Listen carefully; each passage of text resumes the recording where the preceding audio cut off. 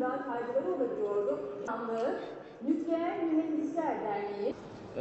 Bizim bu zirveyi yapma amaçlarımızdan biri de tabii ki dernek olarak, Ticari Eşleştirme Derneği olarak insanları biraz bilinçlendirmekti, nükleer enerjinin önemini anlatmaktı. Çünkü Türk toplumu bizler ucuz elektrik ve kalkınma arasındaki ilişkiyi tam olarak bilmiyoruz. Bugün dünyanın 5.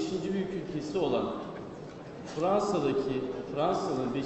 büyük ülke olması dünyada ucuz elektrikli sanayisinin çalışmasından kaynaklanmaktadır. Vietnam, Bangladeş, Ürdün, Polonya gibi ülkeler. Muhakkak ki bütün dersliklerde öğrencilere, gençlere enerji verimliliğinin önemini anlatmamız gerekiyor. Enerjinin ne kadarını ithal ediyoruz, enerji tasarrufu çok önemli. Muhakkak ki derslerimize konu olarak bile girmesi gereken bir konudur. Başlıkları var. Hemen bu başlıklardan size bahsetmek istiyorum. First of all, I would like to basically a couple of times when we speak about nuclear and nuclear energy, there's a different perception of nuclear energy around the world. One is in Europe, one is in Middle East and developing world.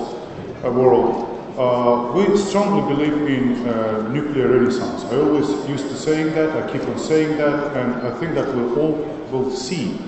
İşin uzmanlarıyla beraber masaya. Turkey sits at the junction of Europe and Asia, bringing together the best of both continents.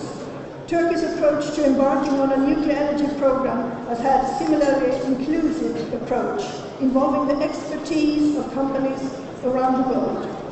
Companies from Russia, from Japan, and from France and more countries are working together to partner with Turkey industry in the construction of the first reactors in a new way of nuclear generation.